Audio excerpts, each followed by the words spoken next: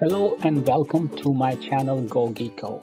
But what is API? API is an application programming interface. It's a lightweight architecture which allows two applications to talk to each other. One application sends or posts requests to other application and the other application sends the response back. So one example is Expedia search for flights. You may have sent API requests to search for flights on specific date, and Expedia gets the response back and sends all the results back to you. As you can see in this picture, you on your client machine sends the request. Let's say in this case Expedia server, it gets all the results, processes them here and sends them back to you as the response. That is a very simple API call. Usually the API call are very lightweight architecture, so it's very easy to implement. And this ends this video, and please don't forget to subscribe my channel and like my video. Thank you.